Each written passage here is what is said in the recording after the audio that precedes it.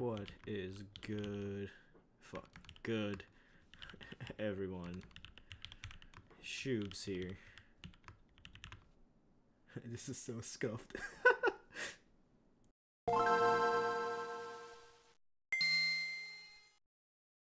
I just want to note that Momoka sent this board out for a honest review, and I was compensated for my time on the review, but that will not change my thoughts on the board itself, and it will be all just my honest opinion.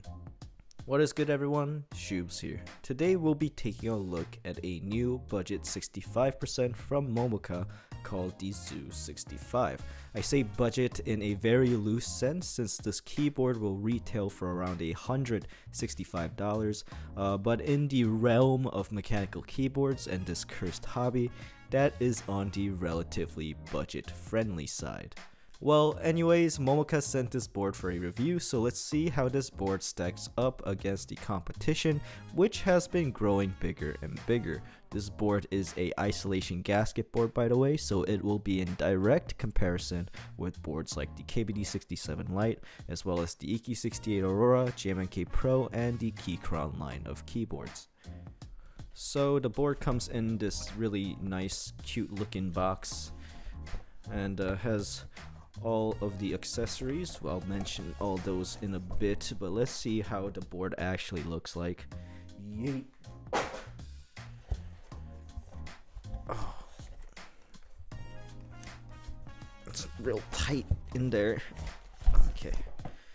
Ooh. Yeet.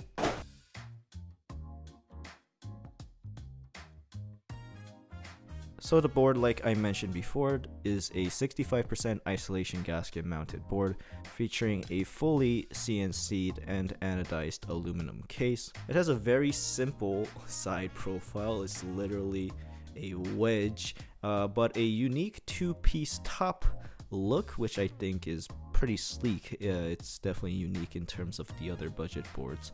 It also features some engravings of animals on the top as well as the bottom of the case.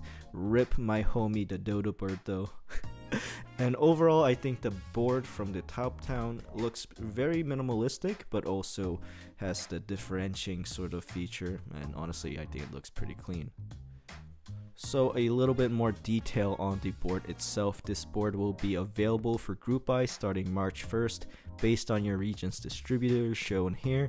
It will retail for $165 USD for the bare bones kit, which will include all of the listed components. The board will be available in charcoal black, storm blue, or the hunter green, which I have right here.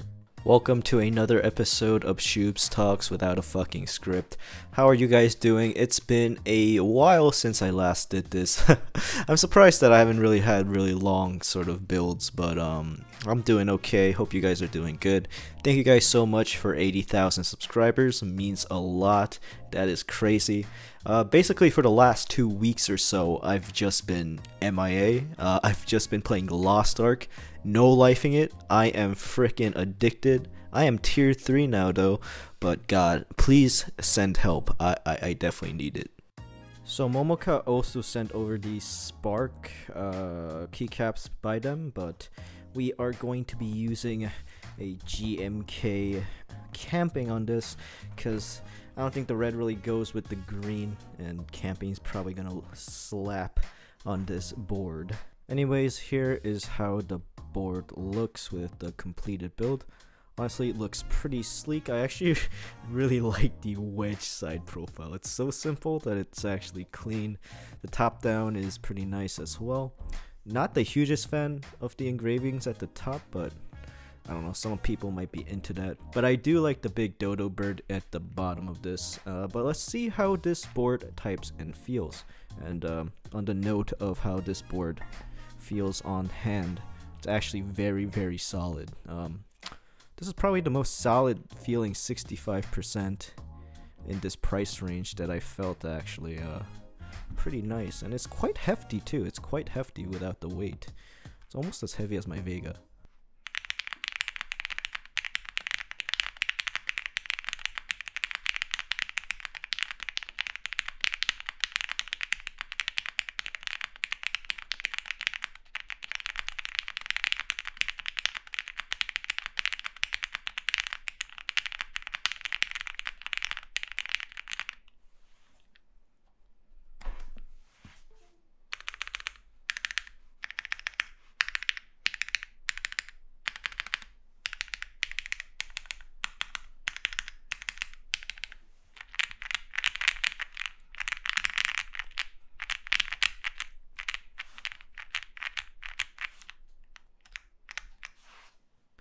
So, what are my thoughts on the board?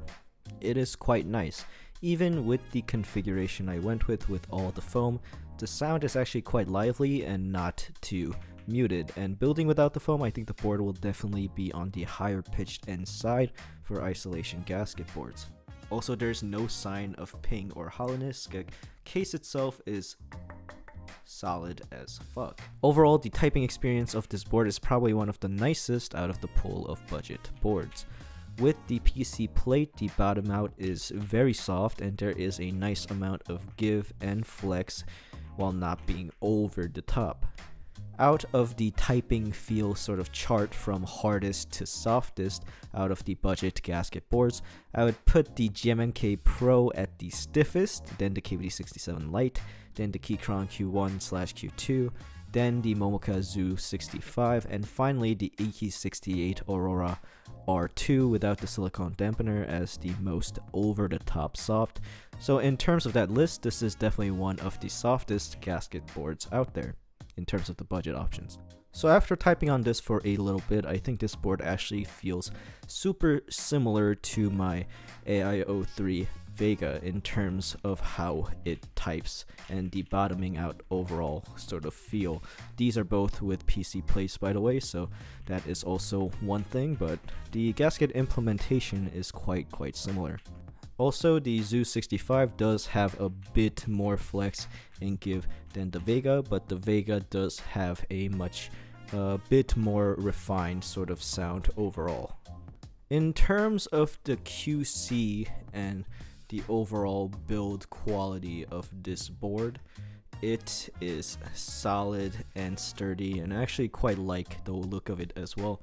Nothing really to complain about there. Overall, I think that this board is a refreshing and well-refined metal entry gasket board that really does everything quite well.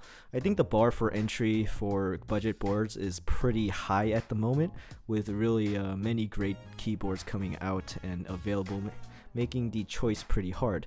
But if you like the classic 65% look with a bit more jazz going on from the top-down view and want a nice and soft gasket implementation with a solid sound, I would pretty much highly recommend this. However, if you already own a budget board like the KBD67 Lite or the Q1, I don't think that buying another isolation gasket board like this would be really worth it.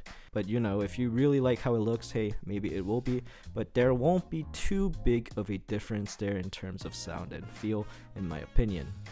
But yeah, all in all, this board is solid for the price, and I am glad to see more good budget options constantly popping up, and I'm excited to see some more. Anyways guys, thank you guys so much for checking out the video till the end, and all the support like always. Thank you guys again for 80,000 subscribers. More content on the way soon, and I'll catch you guys in the next one.